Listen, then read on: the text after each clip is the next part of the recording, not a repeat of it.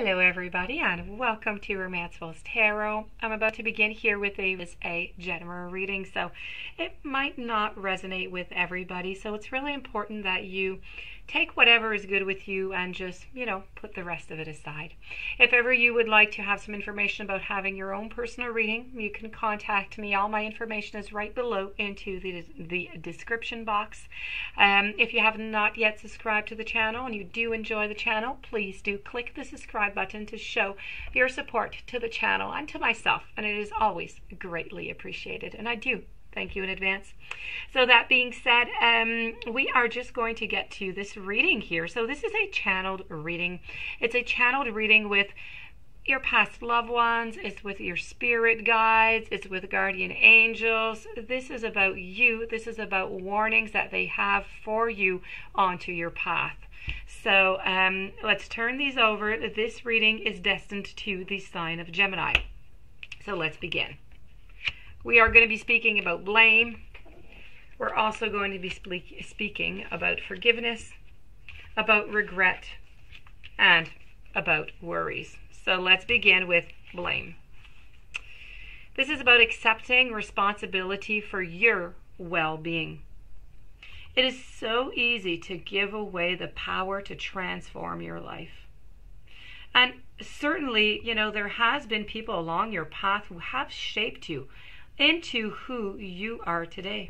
But I have to say, you are solely responsible for your own happiness. The ego can be a very, very fragile thing, and if it comes under fire, the first instinct is to blame an outside force. It's what we do. So, a victim of consciousness, it weakens the connection that you have to your soul source. Now, this mindset says that, I don't have the power inside myself to break free because someone else's power is stronger.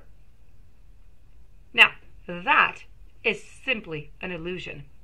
When you believe that someone else is responsible for your problems, that belief is the actual problem. Personal responsibility can empower you to change your reality. A lasting transformation always begins on the inside and works its way out. There really is a difference between a reason and an excuse. So a reason is valid and it's unavoidable. An excuse is an attempt to shift that blame. Moving on over to your following message, and we're going to be speaking here about forgiveness. This is acknowledging that harboring resentment blocks the flow of love. You can never flow with your natural energy of love unless you release the negative energy of hate, of anger, of intolerance, or even of blame. Every soul in your path has free will, and you have to control over that. You have no control over it. What you do have control over, though, is how you react to the manifestations of others' free wills. So holding on to that negative energy is only going to strengthen karmic cycles, and forgiveness can break that pattern. The most important person that you must learn to forgive is always yourself. Blaming yourself for failures blocks the natural flow of love, and that attracts all good things into your life. So you need to forgive yourself. You need to clear that path. That is unnecessary debris. Let's move on over to regret. This is about knowing that you cannot change the past. Your past loved ones want you to know that the soul, it just doesn't know time. It doesn't. Time is a construct of the physical dimension. To your soul, there's only one big now. You need to think of the past as the now that has already been created, and the future as the now that has not yet been created. You don't have the power to uncreate the past. So what you need to do is let go. Your power of creation, it lies in your awareness of your present moment. Your spirit guides want you to acknowledge, want you to remember that you have the power to not only create your future, but also create acceptance of your past. You should realize that you are the total summation of every single experience that you have had. These experiences have helped shape you into the person that you are today. You need to train yourself not to judge past events as good or as bad, but as opportunities. What have you learned from the past that will enrich your future? Focusing on the past and letting it dictate the direction of your future is taking your power away from yourself. And you are the creator. You are the creator of your own world. You hold that power. Reflect on the lessons of the past and use your current power to create your bright future. And the following message that I do have is about worry. This is about learning that worry does not change an outcome.